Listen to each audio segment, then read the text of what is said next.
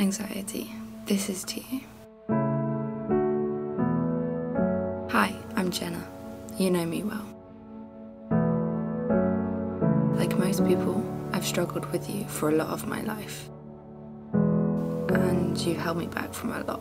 So it's taken a lot of courage for me to ignore you and move to the other side of the world. It was scary. This will be my last time filming in my childhood bedroom. I guess I'm kind of saying goodbye to childhood right now. But we move on to bigger and better things. But I'd do it all over again in a heartbeat. If only I'd known before how good this would turn out to be. I took a huge leap of faith in myself, in the world, and I did it. Not in spite of you, but guided by you.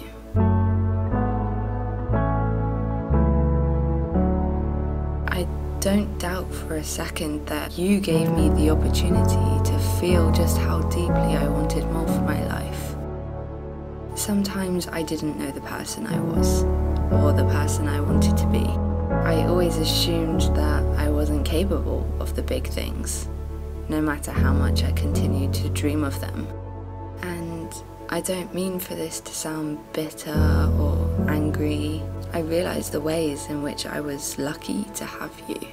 In fact, I should be thanking you for shaping me into the person I am today. But anxiety, I'm so much better off without you. Since pushing you aside, I moved to Japan to start a job I'd never done before in a country I've never been to, surrounded by a language that I can't speak, that would have broken me with fear before. I've experienced so much since letting go of you.